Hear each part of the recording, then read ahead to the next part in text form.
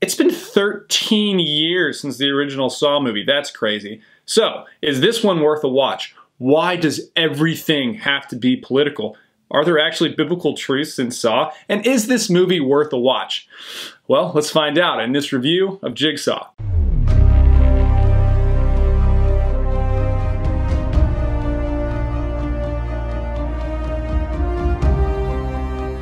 Now, this movie was made for $10 million, which is crazy low for a project like this. I was blown away that they made it for that little amount of money. Good news is it's already made $35 million worldwide. It's doing pretty well. It was made by the Spirig brothers, who are all really good directors. So, is this movie worth a watch? If you watch reviews or if you go on Rotten Tomatoes, you have no idea because critics hate this movie, viewers love it. I'll give you a reason why. For one, critics oftentimes forget that people just want to be entertained.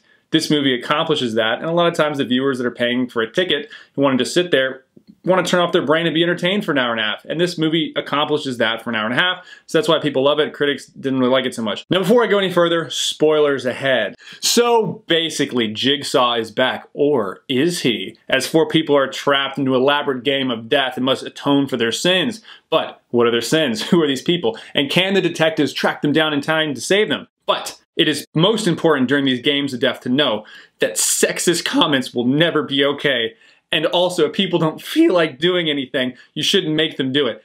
I'm not kidding. I was about to explode in this movie when I saw this happening. At one point, Jigsaw says everyone must atone for their sins. And of course, the straight white male in the game of death is like, all right, what everyone do? What's your sin? What's your sin? And there's a girl sitting there. He's like, what's your sin, honey? And she's like, honey, my name is Anne. And I'm like, what? Like, that's more important right now than literally saving people's lives and people losing arms in front of you? Also, during one of the scenes, one of the girls who's obviously done something wrong, now it's her game, where she has to stick one of 3 needles in her neck. One needle is a cure, one needle is it's nothing, and one needle is going to kill her.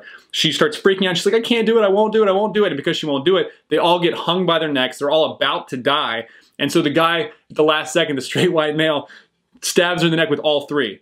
And then because he did it, they all get free and they can move on. But then everyone gets livid at him like, how dare you? It was her choice. And it's like, what? Yeah, she chose to kill all of us. Are you joking me? Like, that was stupid.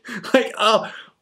And even like the black kid comes up to me, he's like, dude, what the hell, bro? And it's like, what do you mean? She wasn't going to do it because she didn't feel like it. We're all going to die. I mean, it's just unbelievable. Anyway, let's get into my critic review of this movie. I'm going to give it a 2 out of 5. The problem with this new movie was it had 7 years to recreate itself. But what it chose to do was kind of go back to the original themes that caught some magic while still including some of the crazy gore that happened in the later movies to mesh it together into a better movie. Now, what it did was it made a better movie than the past like 3 or 4, but it didn't really capture the magic of the first, and it didn't recreate itself like it could have because it's kind of restarting at this point. It was well shot. It was pretty well acted by at least the main 3 players. There were some people that were weaker throughout it.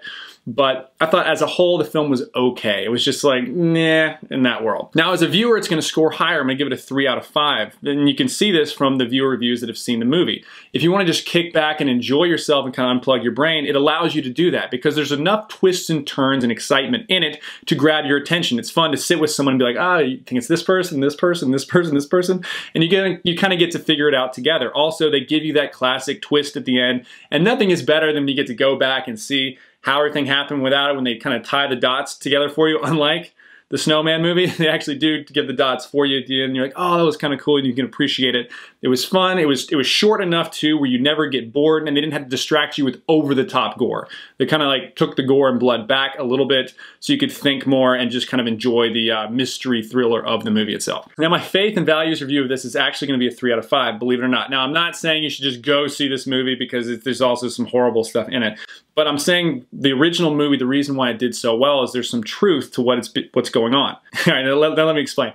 The first movie is a great commentary on the horrors that people are capable of. Like, all these people seem nice at first, and you see that, oh my gosh, this person did what? And it's all disguised behind this elaborate, horrible game. But the real horror is what people are capable of, right?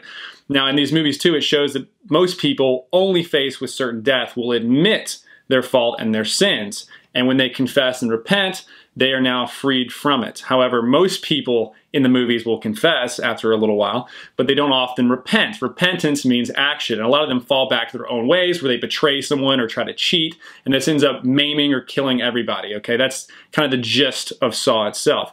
Fortunately, in life, and in biblical sense, God doesn't give us this elaborate death trap to go through. He lets us make our own decisions, and when we sin and we fall away from the path that He's given us, you eventually go down to a valley. But when you freely accept Jesus Christ, you are born again and made anew. And in Saw, you're never made anew. You're often, have a lot of problems and you're maimed. So, anyway, that's my review of Jigsaw. Hoping the next movie will be more enjoyable and fun. But until then, I'm Ben Davies, and this is The Real Rebel Review. Alright, if you like this video and others like it, please consider becoming a premium member to The Rebel. That way you'll have first access to Pure Hollywood and the entire Rebel lineup.